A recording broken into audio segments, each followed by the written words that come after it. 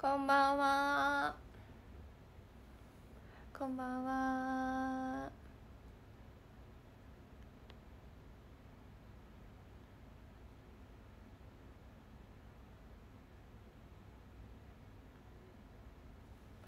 こんばんは。今日はオンラインお話し会ありがとうございました。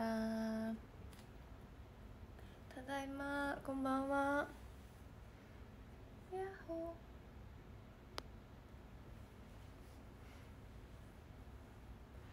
こんばんは。ありがとうみんな。こんばんはってコメント。ゼータンありがとう。スタンプありがとう。福ちゃんお疲れ。ゆうたくんお断りです。G2 さんかわいいありがとう。福ちゃんロスゴルピアドルさんだるまありがとう。福ちゃんタコもありがとう。ゆうたくん投げ中してお断りです。テキサスのロースターさん花束。稲垣貴弘さんラブレター。ダーソクさんタコありがとう。和也さんお疲れ。陣内さんお疲れとありがとう。スタンプありがとう。こちらこそありがとう。G2 さんタコ。カードリさん葵さんハート。 NT さん葵さんだるま。トールさんありがとう。スタンプありがとう。しんいちさんお疲れ。大吉さんありがとう。スタンプありがとう。あぶてつさんお断りです。コナンさんだるま。もりもりさんマクールさんだるま。さわっちょさんありがとう。スタンプありがとう。ケイティさんハートありがとう。おみかんさんお疲れ。ヒーローさんお断りです。広瀬光一さんスカイファイルさんだるまありがとう。カエルぴょこぴょこむぴょこぴょこさんヒーローさんハートありがとう。みつるんかわいいありがとう。かえでさんありがとう。スタンプありがとう。おみかんさんありがとう。スタンプありがとう。みふねさんとしさんかいちゃんしゅんぼうさんハートありがとう。ひろし BKK さんありがとう。スタンプありがとう。こちらこそ。石川先輩お断りです。黒さんお疲れありがとう。こうさんわうわうさんハート。吉和さんだるま。真空犬さんこうさんだるま。アルテミスさんスタメンさんだるまありがとう。みふねさんかわいいありがとう。G2 さんレインボースター。あやとくんお疲れ。和也さんありがとう。スタンプ。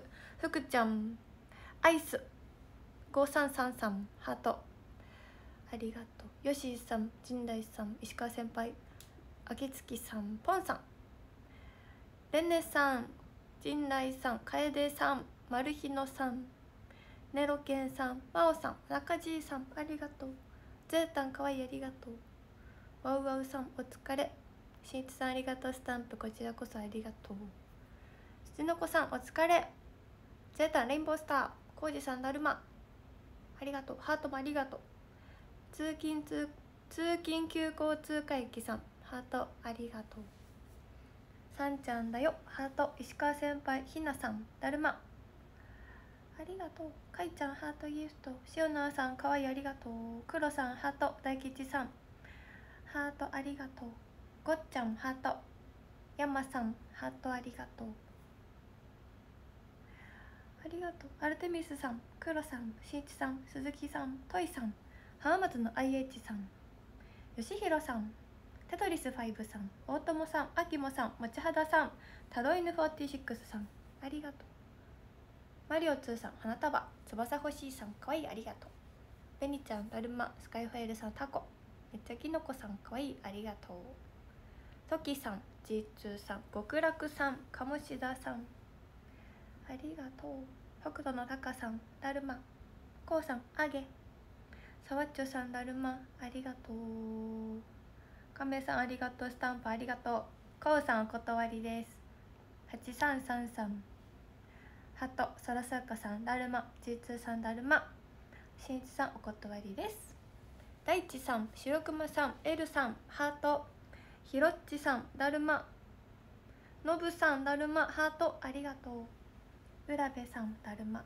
パパパンダさんごんべんさんマリオ2さんハートありがとう。ありがとうございます。ナオキーさんハートありがとうございます。ポストさん G2 さんありがとう。もちはださんお疲れありがとう。タッチだるまありがとう。こんばんは。今日はかわいい服でした。見えるかな。今日オンラインじゃあんま伝わんなかったけど、結構モコモコの袖のモコモコ袖の服を着てました。ありがとうございました。ケンケンハート、スカイファイルさんハート、オリちゃんだるまありがとう、リルルさん、ソラスヤカさん、ガンドリさんありがとう、おみかんさんかわいいありがとう、パパパンダさんかわいいありがとう、モーゼルさんだるま、コウさんハートありがとう、こんばんは。今日はうさぎだったんですよ。うさぎだったんですね。だからこのうさぎに合わせてこのモコモコを買ったんですけど、オンラインってこんな感じでさ、今見てもさ、なんかあんまモコモコ感わかんないじゃん、言われなかったら。こうやって見たらわかるけど、こうやってさあんま気づかれなかったです、モコモコで。アイスの番組やってるってパセリあのねで見て知らなかった。でもリモコンを取りに行く元気はない5個ぐらいでつくけど、あそこにあるけど、こうやってさとかしたら、こうやってここに来てほしい。キャッチするから飛んできてほしい。中田さん、はっちゃんハートありがとう、ありがとう。陣内さんかわいいありがとう。パパンダさん似合うありがとう。佐藤健さんかわいい。中田さん似合うありがとう。しゅんさんハートありがとう。スリザルさんハート。G2さんファイト。ゼータハート。レフトさんお疲れ。ご主人様お断りです。かいちゃんハートありがとう。翔太さん、直人さんハート。一輝さんだるま、ガンドリさんだるま、スケモンさんバラ、 GTO さんハート。ケンカープさんだるまありがとう、ありがとうございます。タツさん、ナルシさん、ミシアン、北斗のタカさん、イエーケイさん、キングタツさん、エイジリンかわいいありがとう、ありがとう。そう、人参もありました。人参とうさぎとパセリでお送りしましたよ、今日のお話し会は。テレビアイスやってんの見たいかも。話に夢中でパセリの服見てなかった。嬉しい。嬉しいかも。どっちでも嬉しい。でもパセリに夢中で話聞いてなかった。いやそれちょっと嫌だな話聞けよってなるかも。それはやっぱ話に夢中が嬉しいか、それだけ話したいことがあったってことか。嬉しい。ありがとう、来てくれてありがとうございます。安田マットさんだるま、西安だるまありがとう。パルメやってんの見たいリモコン全然こっち来ないや。 T シャツ2つ買いました。ありがとうございます。嬉しい。一つは P さんに渡します。まさかの手元に一ファンの公式グッズが推しの手元に。なんということでしょう。恥ずかしい。亀さんタコありがとう。西ハート、いもけんぴさんタッチだるま、しんいちさんだるま、まもるさんだるまとハート、みきやくんありがとうスタンプ、こちらこそありがとう。ひろさんタコありがとう、ありがとう。ビーディマーさんだるま、おみかんさんタコありがとう。タコチョコモナカンジャンボもう出ました。鳥じゃないの？ちょっと待って、持ってくるね。じゃあちょっと可愛くして止めよう。可愛くしてからちょっと画面を止めてリモコンを持ってくる。どうしたら可愛いかな。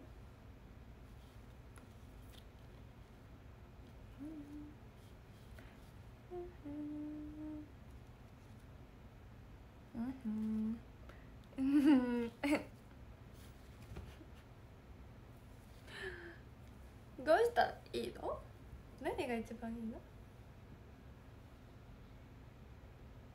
これにしよう。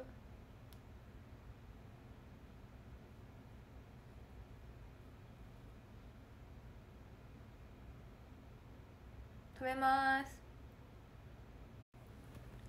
はい、ただいま戻りましたです。お待たせしました。何？アイスの番組どれなの？見つけた。5チャンネルね。5チャンネルです。テレ朝系列。ありがとう、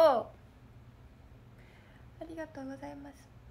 ワライオンさんハート、ゼータンアイス、読売巨人軍さんだるま、もちはださん、チョコミントさんハート、ビーディマンさんマリ、水色魂さんハート、パパパンダさんハート、ニシアンハート、ありがとう、ありがとうございます。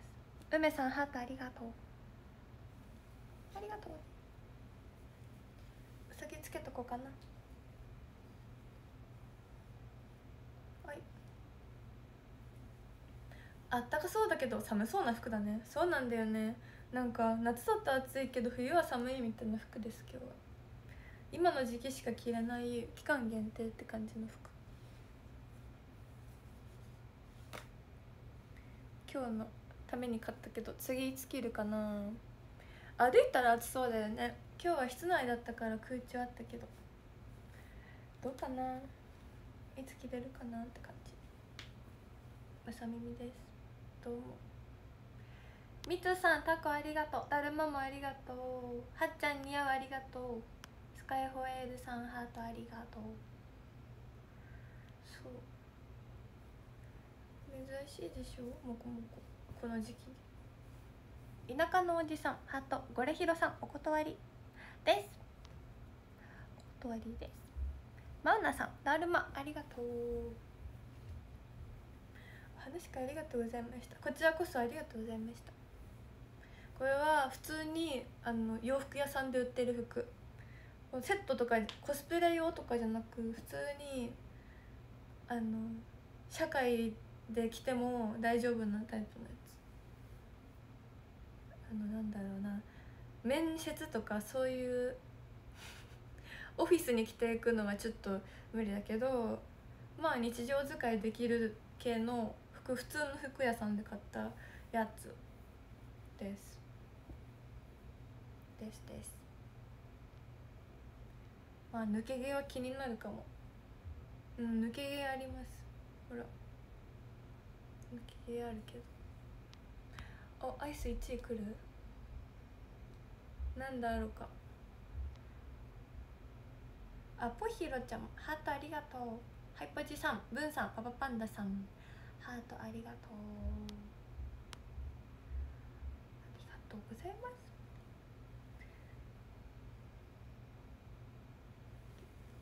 す。なんだ、冷凍庫から出した瞬間でもスプーンがスーゴイゴイスーだって。平成の第1位だって。何それ。あっ、何、美味しそうだけど、もうだってもう私もう大好き。もうの好きなところは濃厚なところと自分でクッキーとかをトッピングできるところだよ。ミッチーハートありがとう、 Z さんありがとう、こちらこそありがとう。ヤッシーハート、マルヒノさんハート、浜松の IH さん花束ありがとう、ありがとうございます。カードリさんだるまありがとうございます。メロンのさこさんハート、ケンさんレインボースターありがとう、ありがとう。いっくんハートありがとう。そらすうかさん、パパパンダさん、てるひこさん、田舎のおじさんハートありがとう、ありがとうございます。もちはださんタコ、陣内さんタコ、ももさん、しんいちさんハート、いでさんハートありがとう。今日いっぱいハートもらえる。好きってこと、好きってことかも。すごいね。昭和、平成、令和好きなアイスベスト20だって。ほうほう。んばんは。私は今日はパリパリバーを食べました。さっきアイス買ってこなかったから家にあるパリパリバーを食べまして、美味しかったです。美味しかったよ。パリパリバー、あー無料。そうか、シルバーが今日で終わりだから、みんなそうか、手元にあるシルバーをくれてるのか。ありがとう。シルバー達成したんですね。この昨日達成し、おとといシルバー達成して、まだ手元にある方はぜひシルバーを。一輝さん、ハロさん、ハート。こじやすさん、かわいい、ありがとう。ダーソクさん、さゆっちょさん、ハートありがとう。手元にない方はコメントで好きな食べ物でも書いてください。中地さん、ぼんやりさん、応援さん、ハートありがとう。ね、今日涼しいね。涼しくなったね、急に。林藤夫さん、タコ。はっちゃん、だるま。パパパンダさん、ハートありがとう。好きな食べ物来た好きな食べ物いっぱい来た。あきもんさん、ハートありがとう。土方歳三さん、ハートありがとう。うさぎの妖精ですか。まあそうかもしれませんし、そうじゃないかもしれません。そうじゃない、そうかもしれないし、そうじゃないかもしれないかなんか日本語やばかったね。レイクさん、ハートありがとう。おお、みんな美味しいもん食べとるわ。ケイチさん、ハートありがとう。サノッチさん、ハートありがとう。バスの好きなものはアイスクリーム。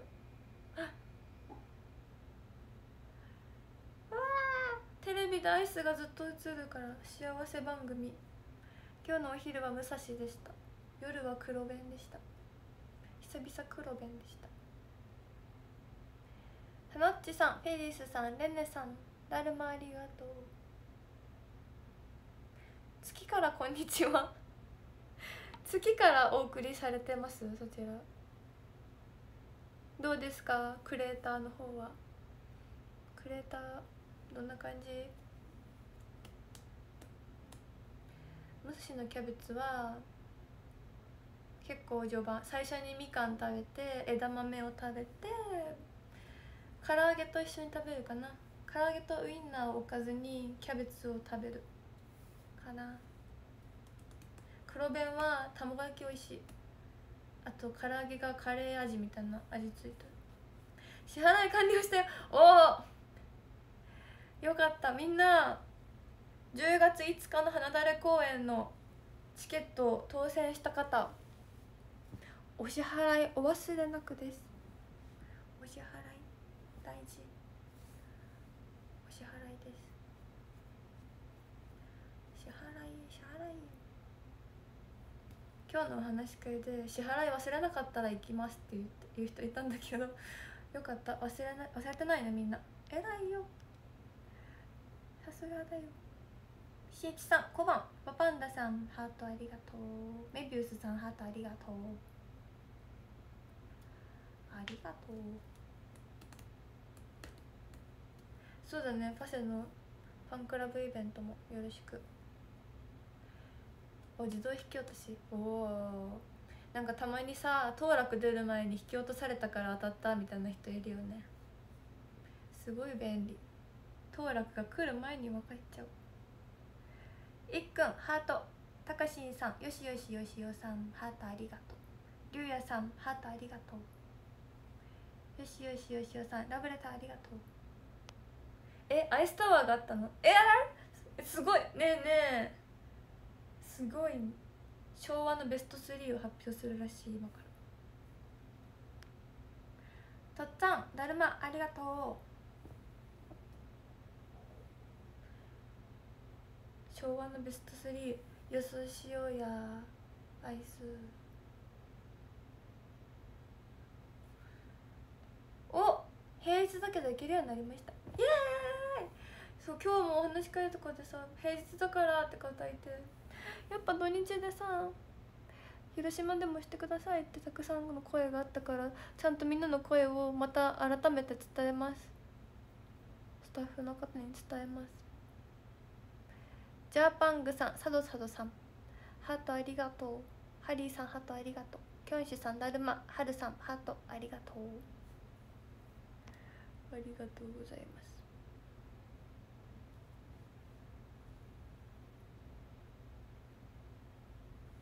昭和のアイスなんだろうね。ホームランバー、確かにホームランバー美味しい、人気。あずきバー、あれはメロンのシャーベットみたいなやつないかな、ないかな。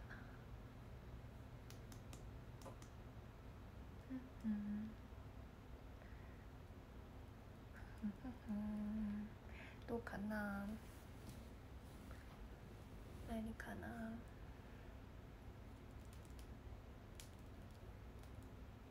昭和昭和昭和昭和昭和昭和昭和昭和昭和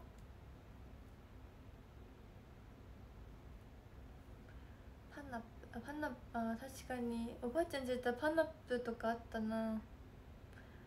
パナップ、ぶどうとかのやつね。りょうへいさん、お断りです。さわっちょさん、ハートありがとう。ありがとうございます。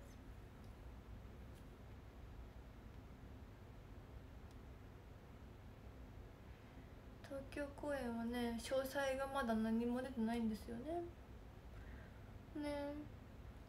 どういう公演をやるかとかもまだ何も詳細が発表されてないっていう謎に包まれております。続報を待ちましょう。てつさん、 HY きょさん、ハートありがとう。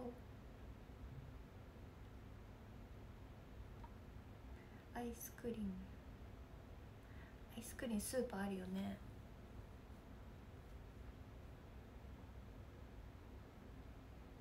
おお、何かな。ふみやきさん、しんいちさん、タコありがとう。ありがとう。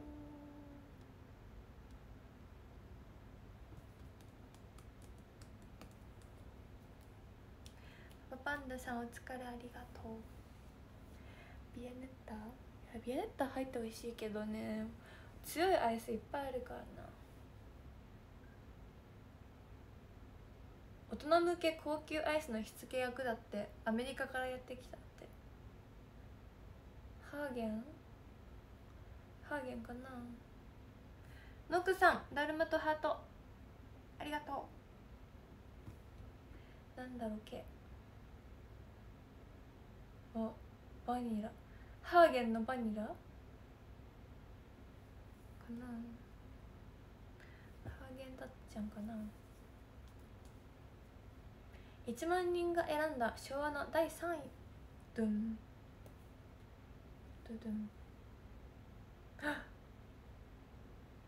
バニラでした。ハーゲンダッツのミニカップバニラだって。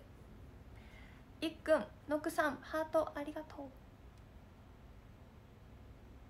くまさん、ハート。ゼタン、テンニョありがとう。ありがとうございます。ハーゲンダッツは私サンドのやつが好きです。こういうやつが好き。キャラメルサンドみたいなのが好きよ。すご。ハーゲンダッツの店舗すご。いいなあ、アイス屋さんいいなあ。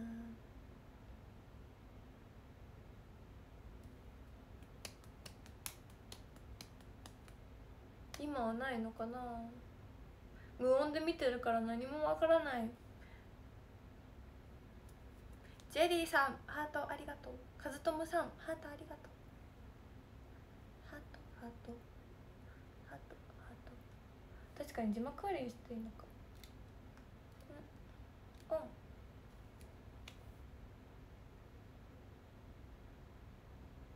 ご褒美アイスクリームの代表的存在になったらしい。確かにご褒美だわ。和也さん、ハート。ピロスケさんだるまありがとう。でも不思議なんだけど、スーパーでハーゲンダッツ買うってなったら結構悩むじゃん。でも外食とかしてアイス頼む時とかソフトクリーム食べる時って結構さハードル低くない？どうですか？食べるってなったら普通に500円とか600円とかするじゃん。でもお店でハーゲンダッツ買うってなったらなんか300円とかでめっちゃ贅沢してる気持ちになるね。不思議です。ひるちゃんハートありがとう。不思議だよ。あ、ジャイアントコーン、私の大好きな2位だって。チョコナッツってこと赤ってことじゃん。私の大好きなチョコモナカジャンボじゃなくてジャイアントコーン。ジャイアントコーン出ました。赤の方。私は黄色。赤と出会って黄色好きになった。最終的赤も好き。赤今の言い方アパの言い方だった。アパホテルの CM の言い方だったんだけど、私の赤アパの言い方でさ、無意識にさ赤って言っちゃった。めっちゃアパホテルだったんだけど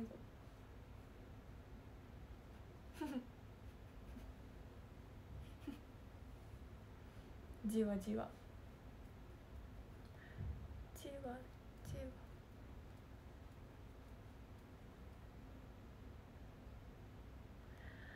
すごい断面綺麗。チョコモナカジャンボじゃなかったジャイアントコーンねえ、もう私多分脳が疲れてるよ。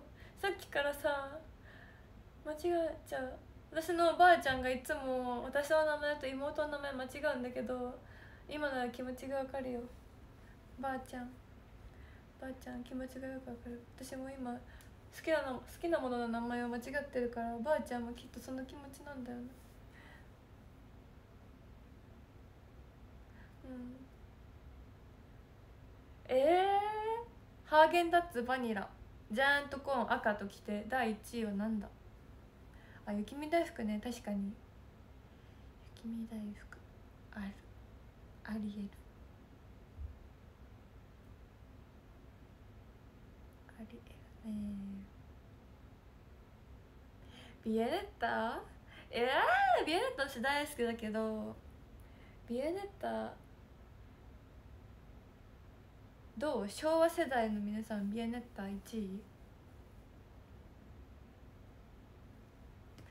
どうかな。強いからな、アイスは。どこのメーカーも。どこかな、何かな。ホームランバー美味しいよね。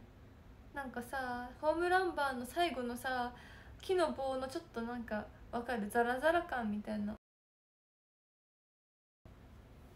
名残惜しい気持ちで終わる感じ好き。美味しいよね。わかる？お腹鳴りましたお腹鳴っちゃった。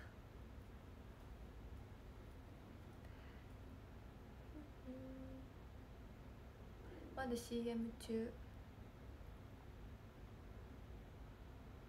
ホームランバー、あずきバー、確かにあずきバー。浜松の IH さんタコありがとう。アメリカンドッグのカリカリ部分、もうあれが一番美味しいからね。アメリカンドッグの棒に張り付いてるやつ美味しい。超美味しいから。あれを集めて食べ物を作った方がいい。でもあれはあのぐらいの量だからいいのかな。特別感かな。ジャクソンさんハートありがとう。あずきバーどうかな。おじパンさんハートありがとう。ありがと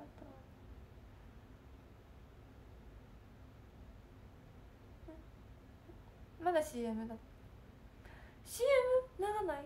CM まだあったるよ。ねやろね。なんだろうけ、まだ CM だったえ、永遠 CM。 かぶちゃんハートありがとう。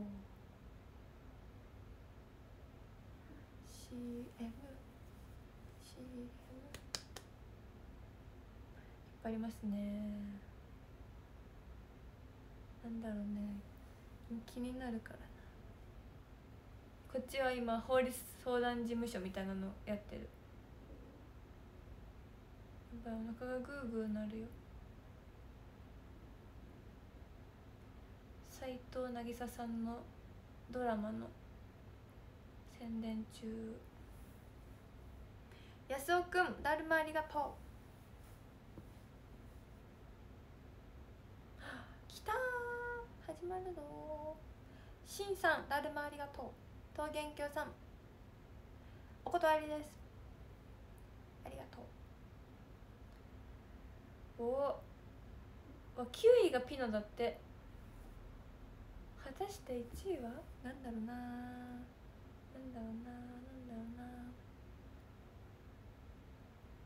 うな。お、雪見大福かな。雪見大福だよ。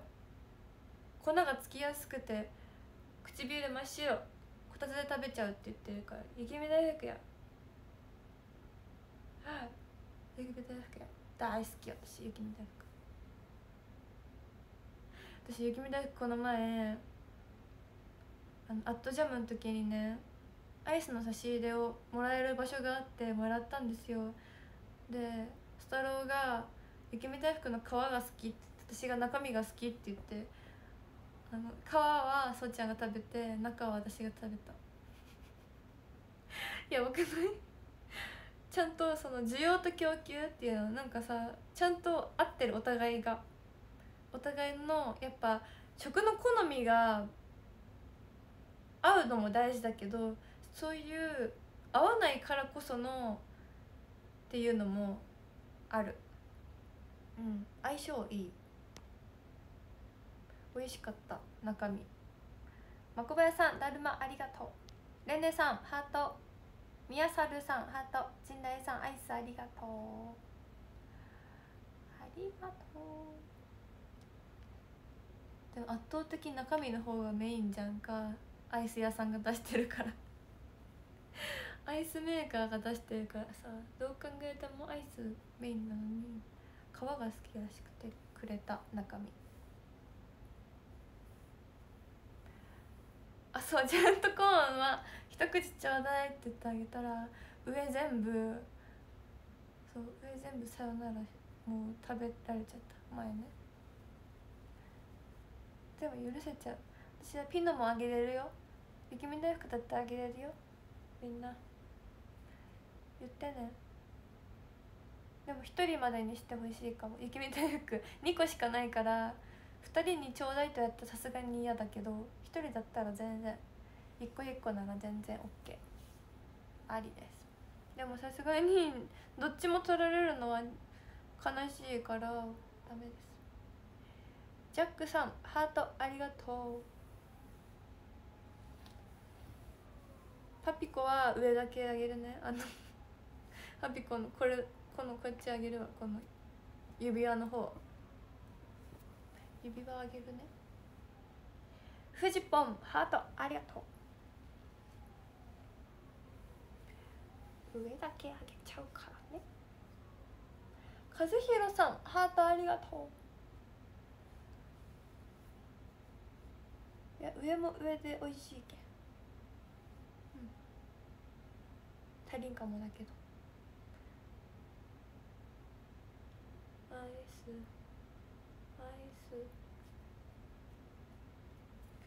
たかしんさんハートありがとう。おっさんだるまありがとう。正式名称お母さんの分っていうらしい。正式なのこれが。公式が出してるやつなんですか。はあ、絶対嘘。ほんと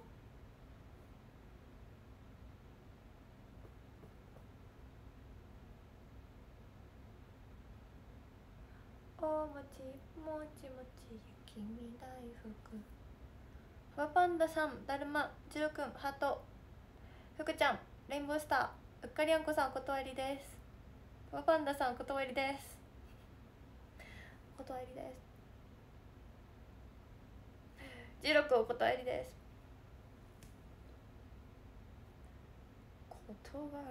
だが断る。りょうへいさん、かわいい、ありがとう。色味が似ている。結婚してに色味が似ているかわいいを投げてきた。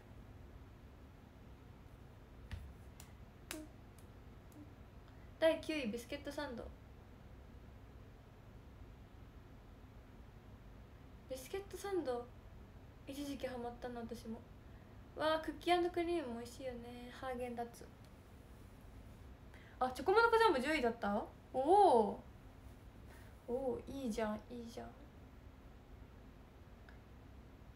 6位パルムだって、2005年発売。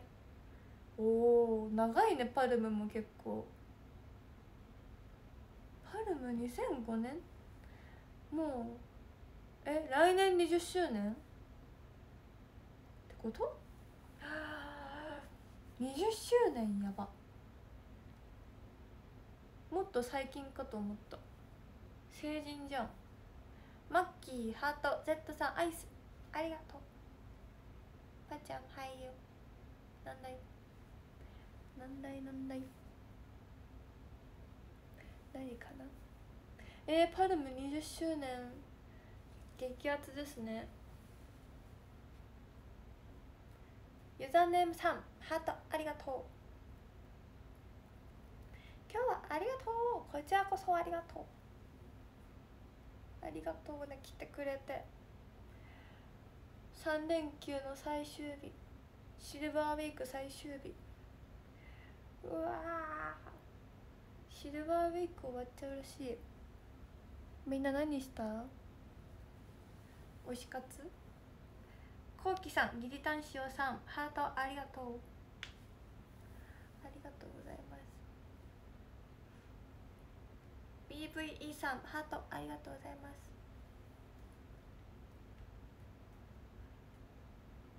おきちゃん見てきた。おきさんの一人舞台、羨ましい。私も会いたい。私もおきさんに会いたい。この前福フェスにさ、おきさん来てて、私も会いたいですって送ったんですね、おきさんに。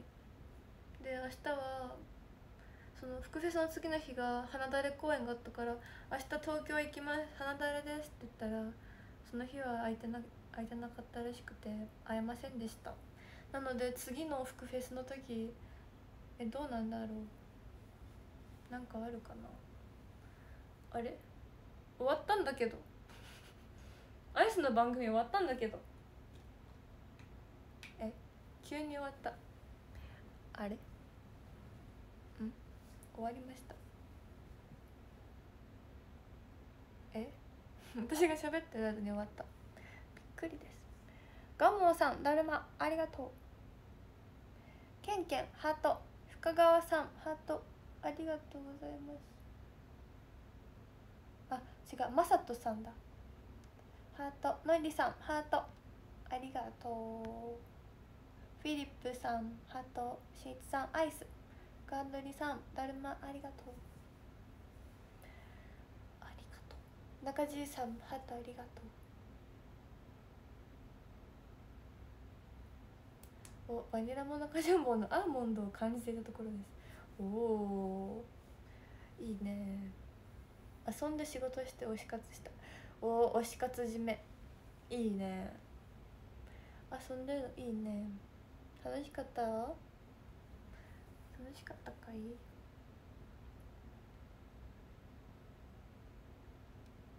さわっちょさんハートありがとう。バスケしてきた。左膝痛めた。なんか定期的に痛めて帰ってくるね、バスケで。大丈夫か。いっぱい鉄分じゃないカルシウムを取るんだよ。いいか、グルコサミンだぞ。大丈夫か。安静にしてね。冷やすのと温めるの間違えないように。さとこさんハート、のりさんだるまありがとう。ヒッピーさんと島谷ひとみさん見に行った。おあれだ、ピースストックのあれだ、メンバーさんが出演するやつ。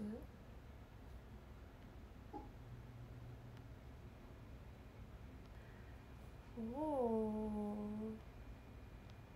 しいちさん回復薬ありがとう。お、発熱で自宅療養期間だと寝てました。そんな中お話会ありがとう。わ、オンラインの良さが出てるわ。体調病み上がりでも参加できちゃう。ありがとう。ゆっくりしてね。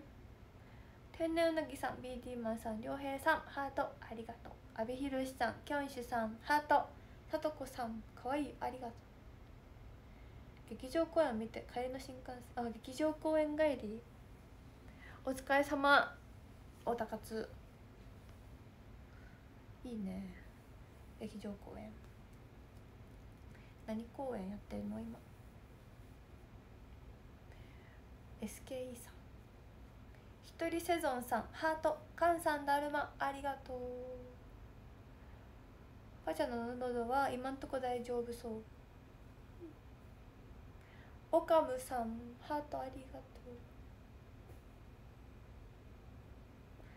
私はね、何したかっていうと、今日はお話し会だったから、お話し会終わって帰ってきたとこだよ。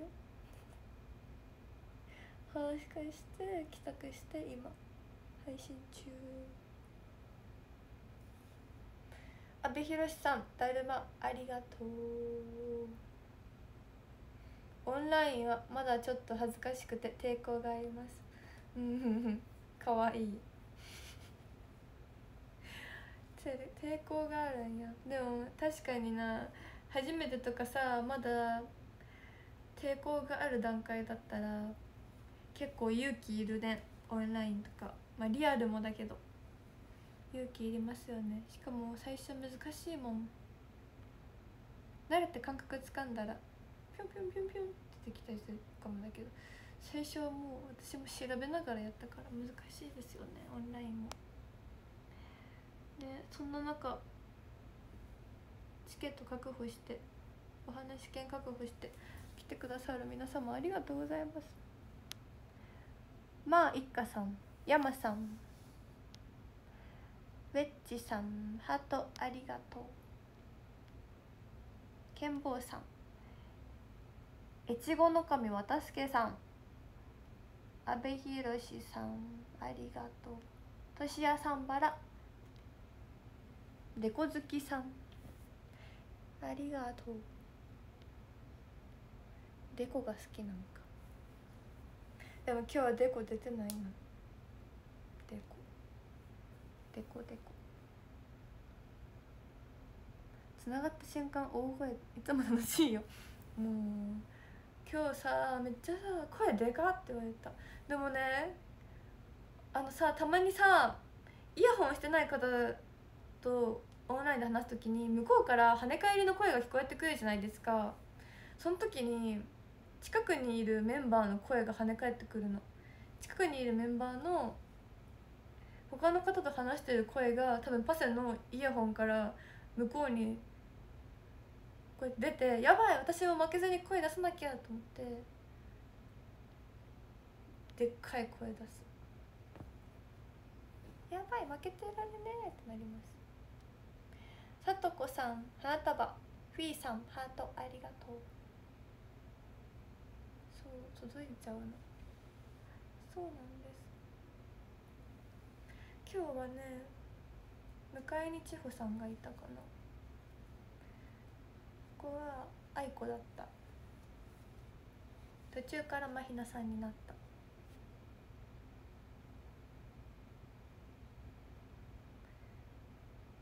あ、ちゃんと聞こえる。あ、本当？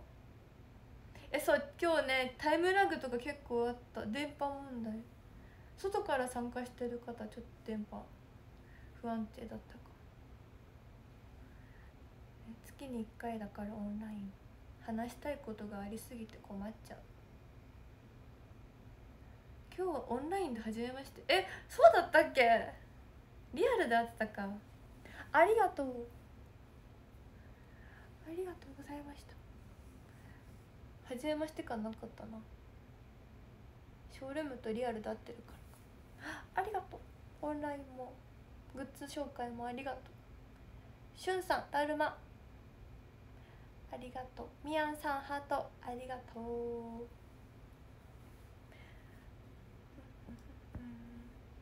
うさぎ年だからお仲間。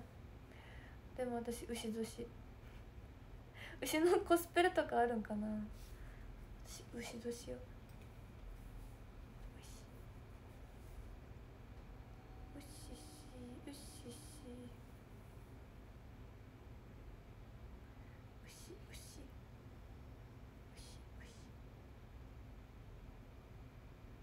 キングさんバラありがとう。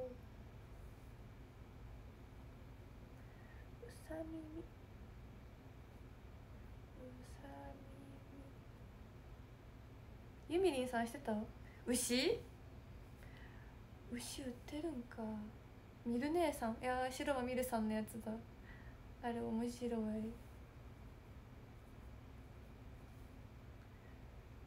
おもろいです。パに聞きたいことあったけどなんか忘れちゃった。なんでやねん何気になる。生年月日かな。生年月日だったらもうすぐ答えられるんだけども。かずきさんバラ、しんいちさんバラありがと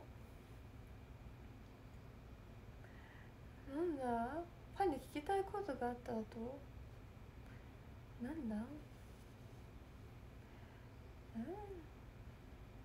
生年月日は平成9年11月16日生まれだよ。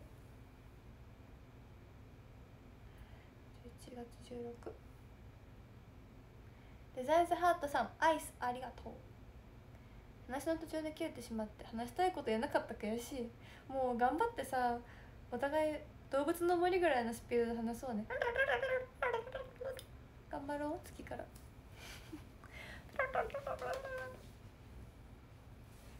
頑張ろうね、来たいとこ。田辺さん、愛してるありがとう。たかしんさん、キングさんバラありがとう。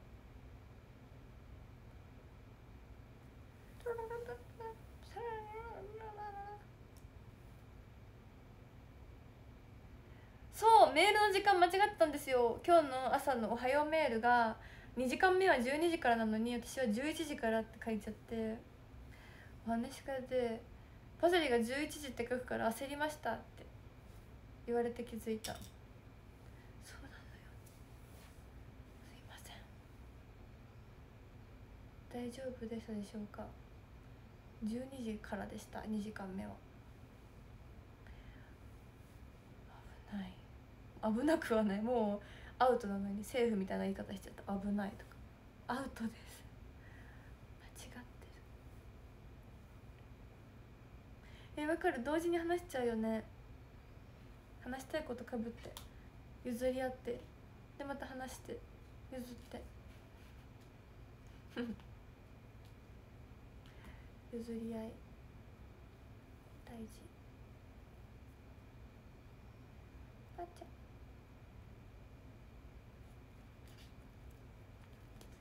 パチャパチャのパチャン。タイミング難しい。なんかリアルで喋るときはさ、結構タイミングこう読み合うじゃん。あ、この人今息吸ったみたいな、なんかあ、今この人目の前の酸素吸ったから喋り出すなみたいな、なんかそんな感じのさ空気あるけど、やっぱオンラインだとちょっとラグとかあるとそこ難しいので見極めていく。頑張る。そうね、回避できたらプロだよね。頑張ろう。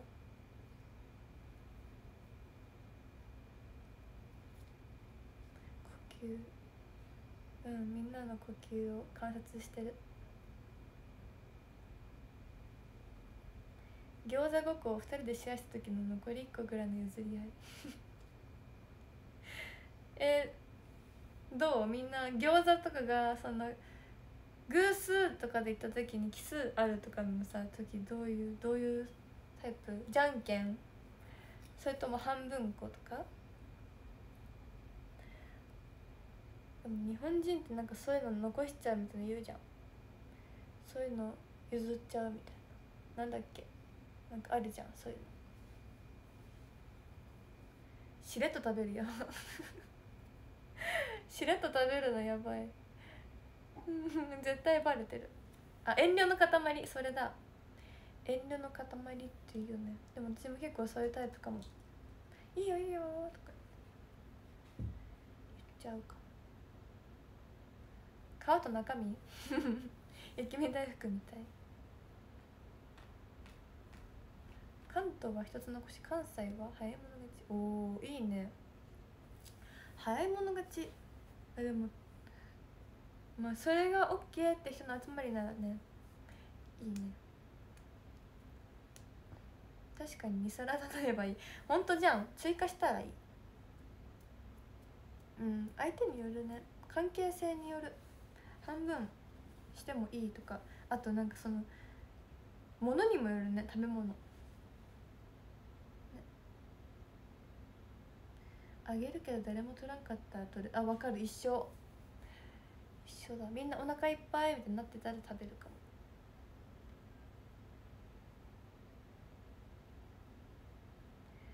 土曜にその状況になってからしれっと食べた。やば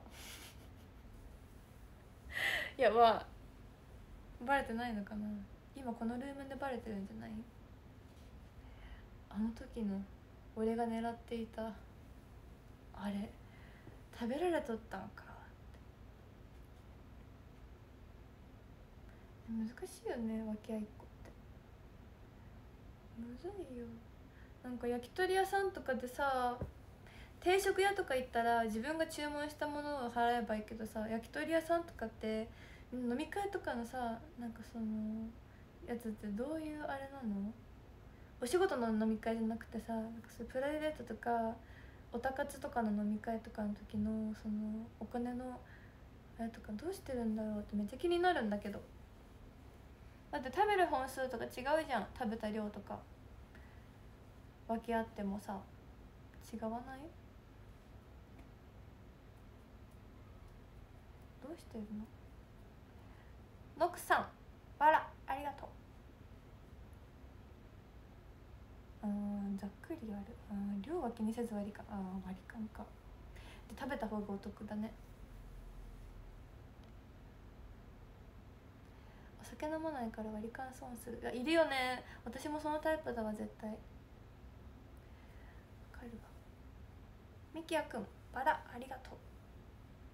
割り勘なんか、やっぱそっか。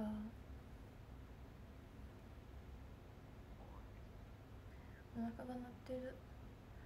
焼き鳥って単語見てお腹が鳴りました。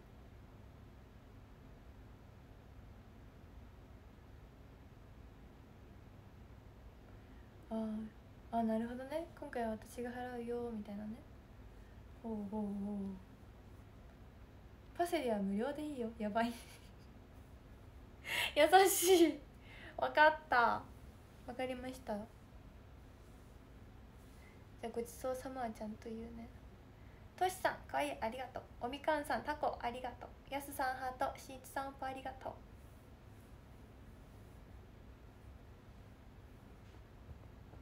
今日夜ご飯は6時ぐらいに食べました。6時にお弁当食べたけん、今日はでもお腹空いたのでね、ヨーグルトかな、いつものバナナこうやって切ってグリークヨーグルトをのせて、でなんだっけ、蜂蜜じゃなくてなんだっけ、オリゴ糖をかけます。オリゴ糖をかけるやつかな。今日はいつも朝食べてるんですけど、今日朝食べなかったから、それ今日おにぎりだったので、今日のおやつタイムかな。大岡さんハートありがとかずきさんハートありがとう。ありがとう。7777のありがとうです。かどりさん小判ありがとう。いきなり出てきてごめん、誠にすいません。ぱちゃんが毎回お色直しに気づいてくれて、ねえねえおの位置間違ってるお毎回やって毎回お色直し気づいてくれて嬉しかったです。いやこちらこそありがとう。着替えてもらっちゃって、もう着替えてもらっちゃって、なんかメンバーごととかに着替えてもらっちゃってありがとうございます。本当洗濯物増やしちゃってありがとう。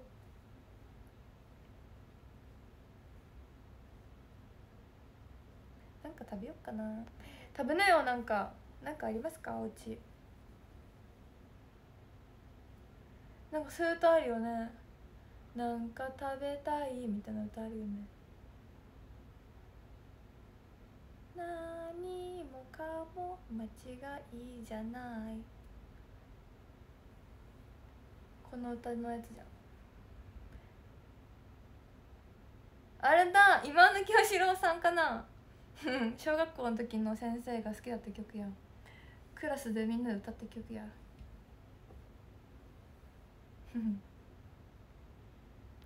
じゃがりこがある、チョコチップクッキーがある、納豆とキムチ、わあいいね。梨、おわ梨いいね。みきやくん花束ありがとう。いいね。夜食タイム。ラスク食べてるわ。ラスクいいね。ラスク大好きよ私。ラスクカップ麺いいね。ペコちゃんのサブレパルム、うわーパルム2人目、うわー昼カップラーメンカレー味食べたのに夜カレーライス食べたカレー三昧、ガトーショコラ、一平ちゃん、おおたこ焼き、ランチパック、やばい。みんな食の方向、よく我慢できるね。食料がいっぱいあってすごいね。ダイエット中だから食べられないじゃあ水をいっぱい飲んで、グビグビと。干し芋とかどうよ、ダイエット中なら。塩バターラスク、塩バターラスクとかあるの最高。塩バターラスク美味しそう。芋けんぴうまかっちゃん、スイカ大好き。スイカ、お酢のイカのスイカ。早くスイカのボックス買いたい。垂れ耳じゃないタイプのウサギ、そうです。私はこのなんですか、重力に逆らうタイプの意味です。どうも重力逆らい耳です。おいいねこれ、こんなこともできたんだ。なんかダイエーのさ、ダイエーわかる？スーパーのダイエーのマークこんなんじゃない？違う？こんな感じだよね。違うかな。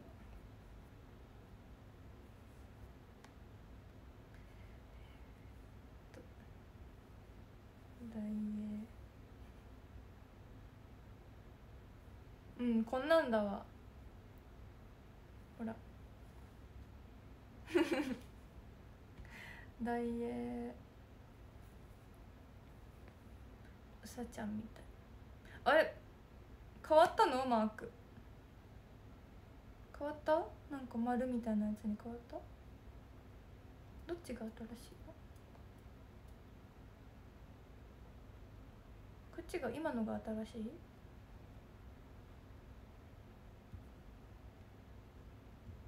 あ、こっちが新しい本なんだ。ダイエーは HKT さんが初期の頃に CM してて知りました。ダイエーダイエーダイエー、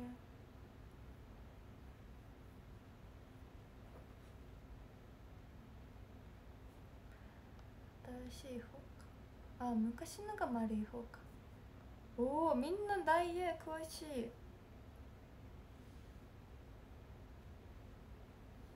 私はダイレックスかコスモスやな。ダイレックス、コスモス。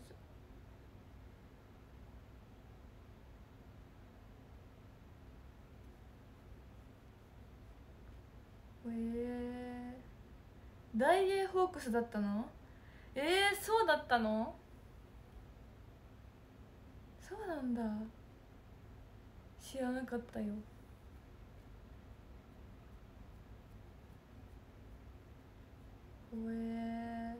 みんな詳しいわ。ダイエーは神戸発祥。そうなんだ。知らなかった。ソフトバンクホークスしか分からん。ダイエー HKT。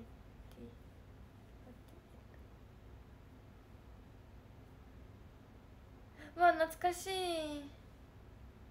懐かしいよ。これですよ。この HKT さんのこの衣装、のこの CM。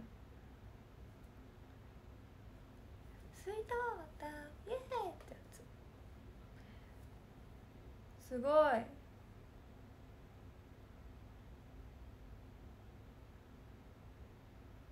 懐かしい。何年前なんだろう。2012年だって。わお、12年前だって。私がちょうど中学校高校ぐらいの時だ。わおわおわお。ミックさん、バラありがとう。すごい。12年前。わおわおわお。15歳のパセリやって。みんなダイエーにいっぱい思い出がある。羨ましい。私もなんか思い出語りたい。ない、今んとこない。ホークスが勝ったらダイエット痩せる人。そうなんだ。すごいいいね。安売り。今日は HKT2 期生のお披露目12周年。まあ規制を発する。おめでとうございます。12周年。すごい。我が推しメン駒田ひろかさんお披露目12周年。もう本当にアイドルになってくださってありがとうございますの気持ちです。めちゃめちゃキャワキャワ。私は壁車を見て一目惚れしました。2代目壁車かな。2代目の壁車見てもう一目惚れ。それまでは推しメンずっと探し中だったの。松岡夏実さんとか本村葵さんとか気になる子がいっぱいいて、もういっぱいいっぱいいて、どうしようどうしよう、HKT さんかわいいって MV めっちゃ見てたりして。そうでもその時にはもう入ってたか。いやでも初恋バタフライとか見てる時はまだどうしようどうしようって感じだったか。わしめみんなかわいいかわいいって思ってたの。で生誕 T だ。生誕 T がめっちゃ可愛いと思って生誕 T と壁車で決まりました。珍しいかも。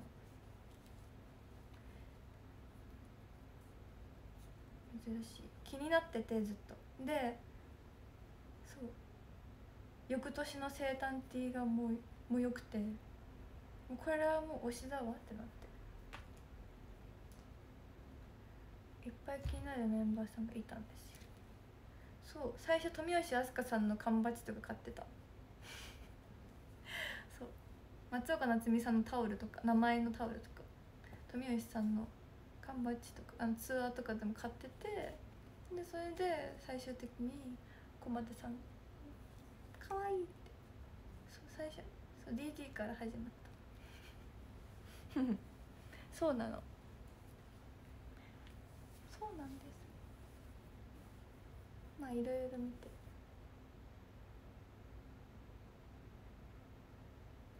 みんな可愛かったんだ。もうみんなね、その頃はみんなお姉さんで素敵と思ってて、でもほぼ同世代なわけですよみんな大人っぽいって、なんかキラキラしてるって思って見てたけど、現実は同世代、もう同年代、自分より下とか。不思議です。不思議だわ。そう、いつから好きになるかってやっぱ分からんもんだよね。あ、この前帰省した時も私長崎帰省する時、お母さんが迎え来てくれる時は下道で帰るんですよ、車で。したらいつも佐賀の鳥栖過ぎたところらへんでお母さんが「ピーちゃん!」って言うの、絶対に「ピーちゃん!」って今回も言ってて駒田さんのね、ポスター看板があるのね。お母さん「ピーちゃん!」って言って、私も急いで助手席の窓開けてカシャカシャカシャカシャカシャって撮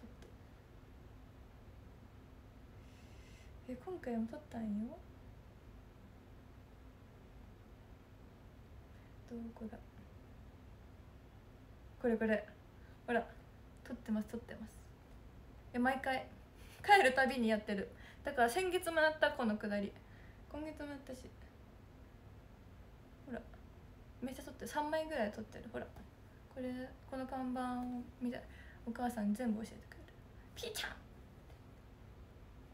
んで、なんかね、その前に鳥栖のアウトレットに行ったんですね。そしたらね、ライオンのぬいぐるみがあったの。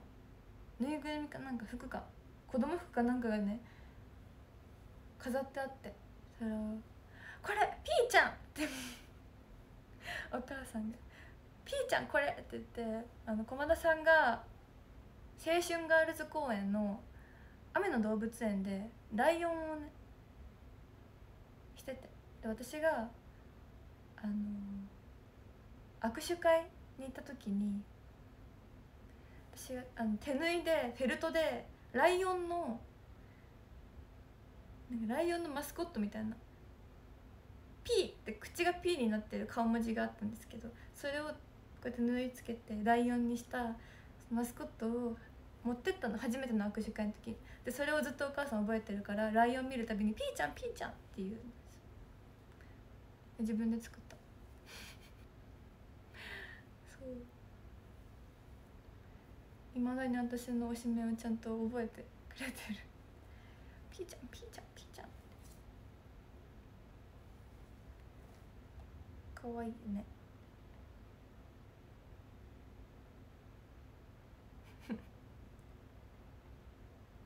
そんないろんな思い出のある駒田さん、お披露目12周年わー。私は今年5周年、まだまだだ、まだまだでございます。あと7年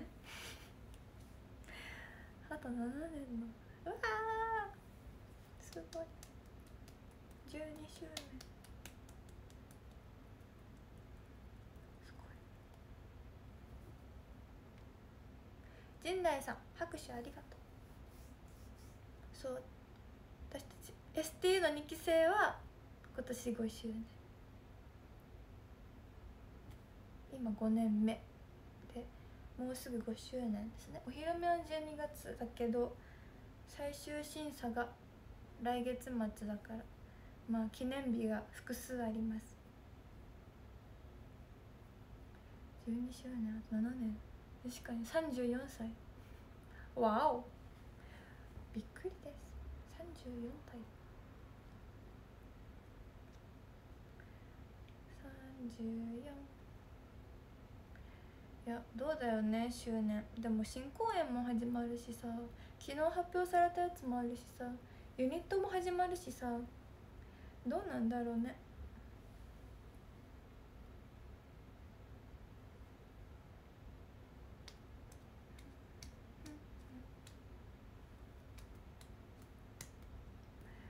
ジーナさん言ってる人、さっきもコメント入った。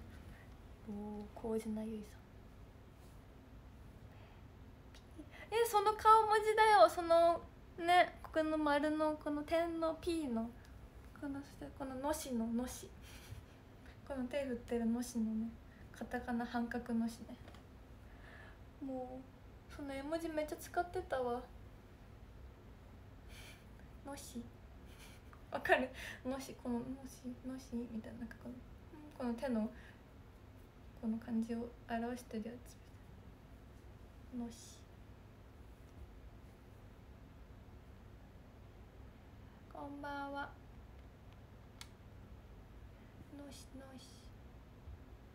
のししやばい。あれじゃん、解決ぞろりじゃん。イシシとのししじゃん。ググタス、グーグルプラス。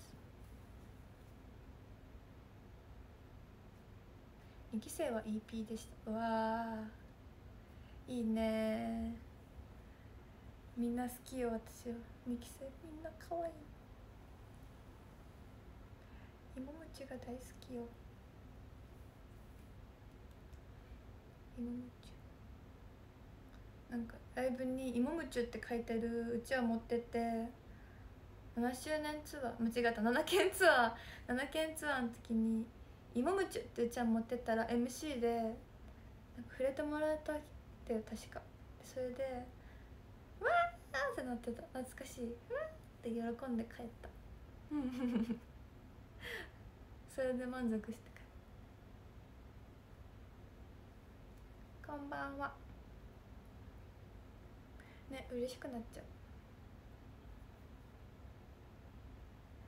う。お、本当だ、1万、本当だ、1万ですね。この星のやつ、うさぎだからかな。みんなうさぎ見に来てくれたのかな。なんかモケモケがついてると。あげます。はい、あげる。カッチーさん、ハートありがとう。ミキヤくん、かわいい、ありがとう。うさぎ好評なのかな。うさぎ人気。でもかゆいすとか迷ったの今日。三つ編みとかしてもいいのかなって迷ったけど、ちょっとヘアゴム忘れたのでおろし紙にしました。おろし紙。でも三つ編みも良かったね。でもおろしもいいね。でも巻き髪も良さそうだね。くるくるってして。またやろう、何か違うのも。今日はね、インスタストーリーも写真あげたから見てね、見てくださいね。似てますか、うさぎ。ちょっと前歯出してみたけどどうかな。今日は全身はこんな感じ。全身こんな感じでした。このトップスとスカートは別のやつで、このスカート初めて今日お披露目。この服も初お披露目。めっちゃ可愛い。めっちゃ革服です。このなんかフリルの感じとか、このウエストの感じとかで、この上はここのモケモケが気に入っておる。スケオさん、そらそよかさん、大五郎さん、ハートありがとうございます。気に入っておる。和也さん、似合う、ありがとう。そう、今日リネね、なんか楽屋で土下座してて、何撮ってるんやろうと思ったら X 見たらコスプレを忘れましたって土下座してた土下座写真が上がってました。今日は岡山でね、フェスがあったんですよ。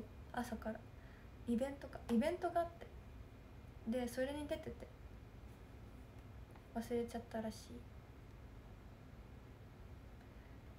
いね。おもろい。土下座、そう、イベント。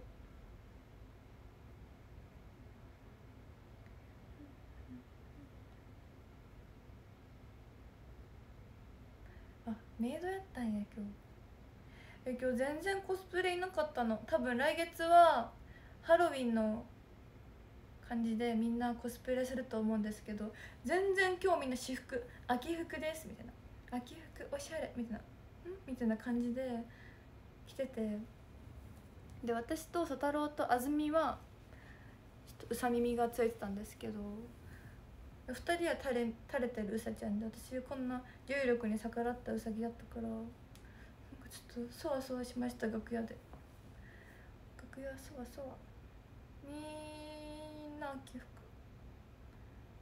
全然みんな人参とか持ってない。私はこうやって人参持ってたんだけど、誰も人参持って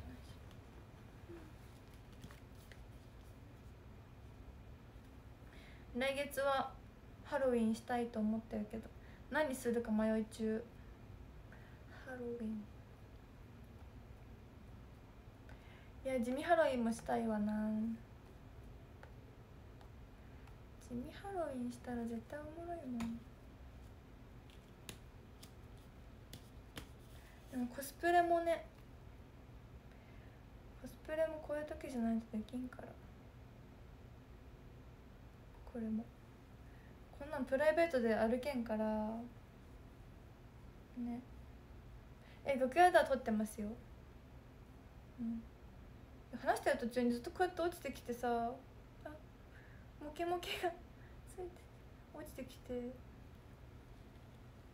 こうやって付け直した瞬間にファンの方来て「あごめん」みたいな、なんか見ちゃいけないもの見たみたいな、なんかテーマパークでキャラクターが休憩してる姿を見たみたいな反応されて「あごめん」みたいな「大丈夫だよつけなくて」みたいな言われたけど、違うんですよ。こうやって撮れたからこうやってつけ直したらなんかちょっと勘違いされちゃった。アイドルモード入れさせてごめんねみたいな感じの反応されて違うんですよ、違いますよ、中の人とかいないから。違うんだよ、落ちてくるんだよこれ、重たくて。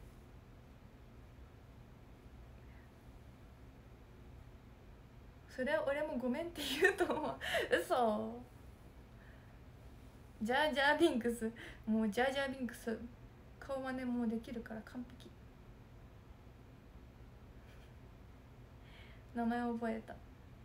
スター・ウォーズのジャージャービンクスのジャージャー、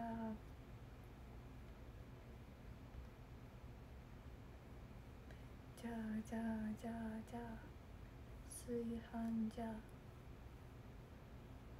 こんばんは。やばい、めっちゃ喋ってる。45で終わろう。45にし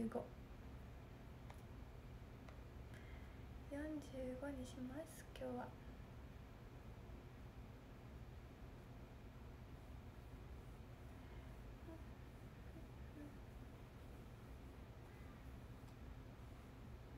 よろしく。あと10分。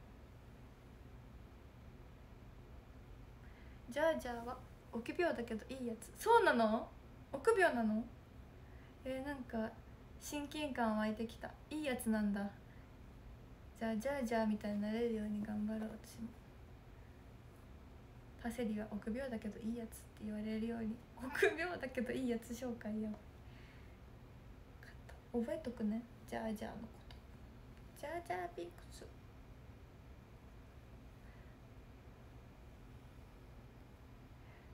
ジャージャースター・ウォーズ。金曜ロードショー次なんて言ったっけ。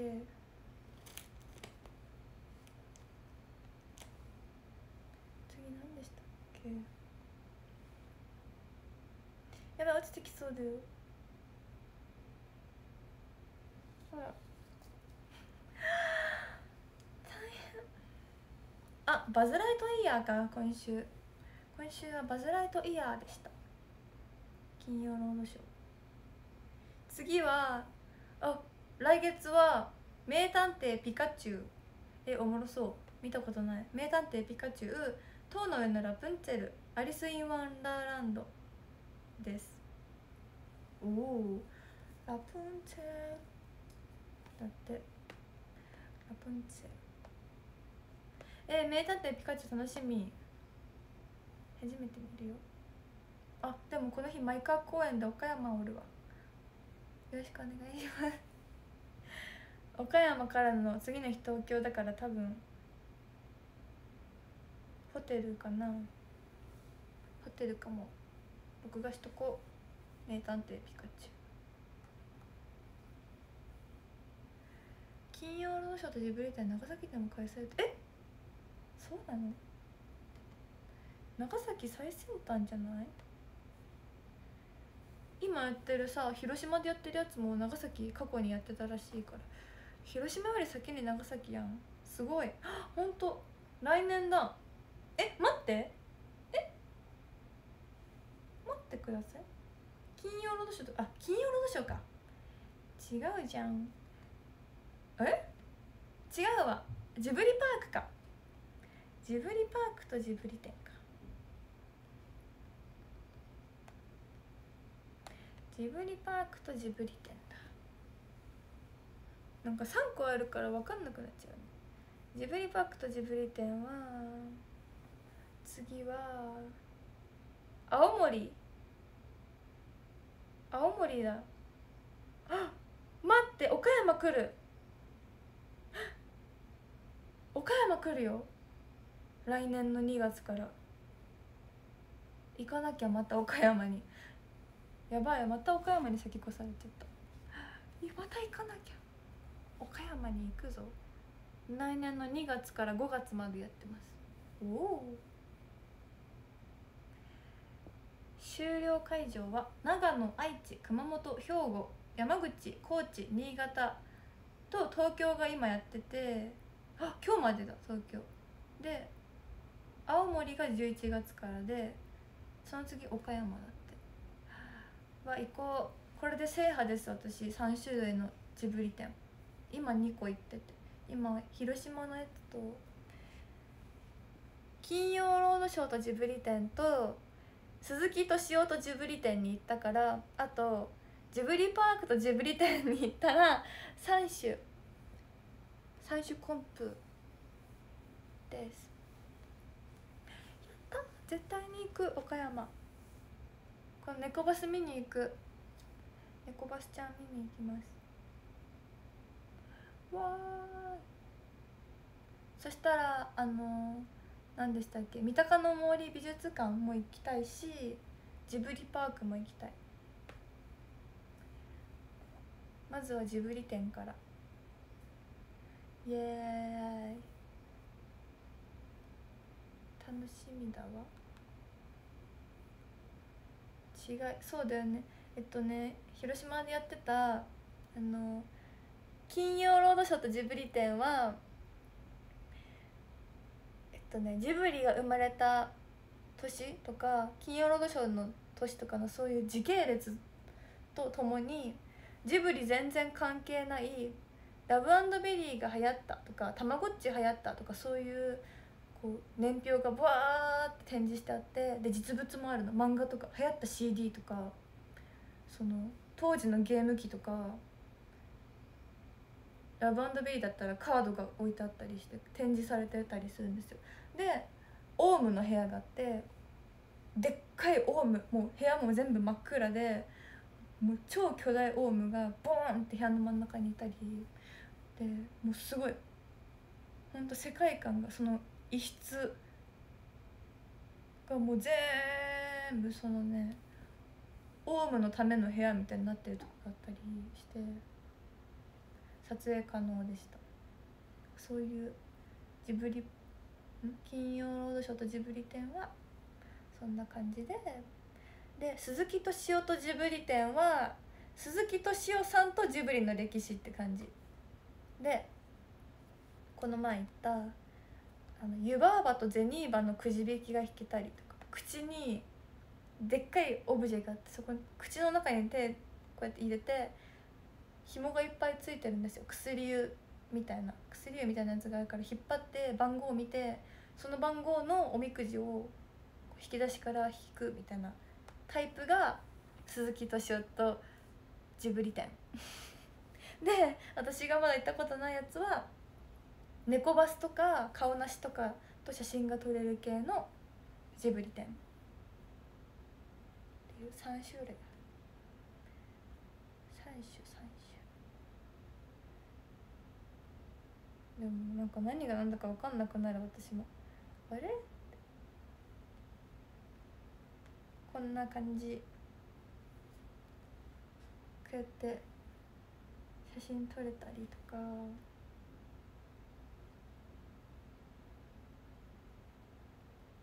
おみくじ引いたりとか、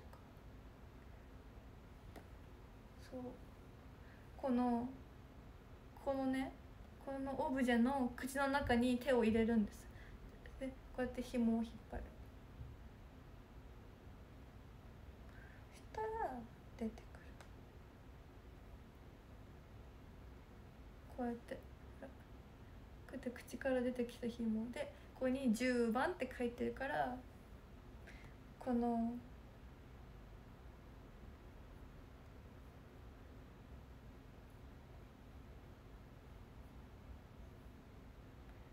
ね、この開運って書いて引き出しのこの10番のやつを探して、こうやって引き出しを開けたらこの紙が入ってるって感じ。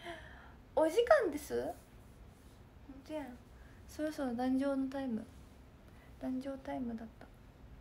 ゼータンアイスありがとう。良平さん、レインボースター、もちはださん、瀬戸内のミニマロンさん、ミックさん、ノムさん、ソラスーカさん、ミキヤくん、ハートありがとう。お時間です。ありがとう。エリオさん、ハートありがとう。こんばんは。ほい、それじゃあ壇上読んでさよならしましょうか。おやすみなさいしましょうか。では行きます。13位文さん、12位しんいちさん、11位こうさん、10位石川先輩、9位阿部寛さん、8位 Z さん、7位こうじさん、6位くわどりさん、5位ふくちゃん、4位パパパンダさん、3位ゆうたくん、2位にしやん、1位 G2 さん。ありがとうございました。皆様本日も配信見ていただきありがとうございます。またうさぎじゃないパセリも見に来てください。うさぎ以外でも好きでいてください。老人形さん、マリ、りゅうやさん、ハートありがとう。またうさぎとも会ってください。秋竹城さん、ハートありがとう。みっちお断りです。みきやくん、まりありがとう。それじゃあ締め切ります。はい、ありがとうございました。おやすみなさい。またね。